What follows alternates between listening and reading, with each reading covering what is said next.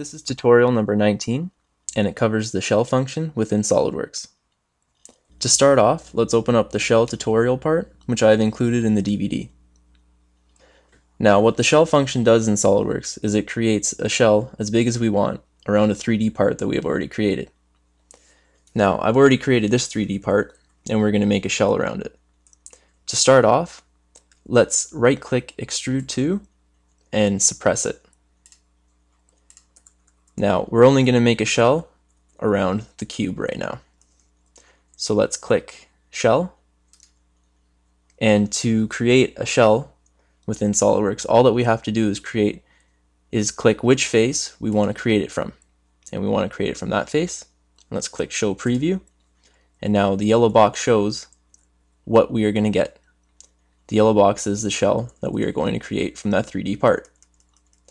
Now click OK, and we've created a shell around that 3D object that we first began with.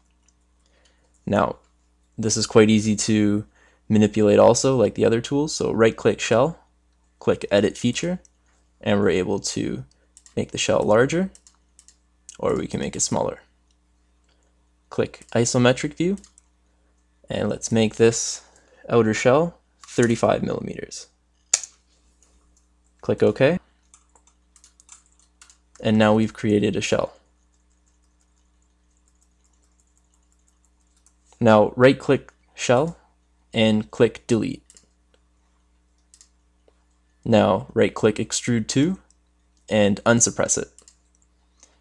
Now we're going to make a shell with both of these parts. Click Shell, click this face here, click Show Preview, and now it shows the shell that we're going to create from that 3D part.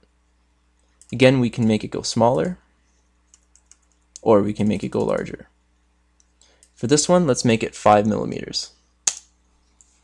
Click OK, and now we've made a 5 millimeter shell around that part that we first began with.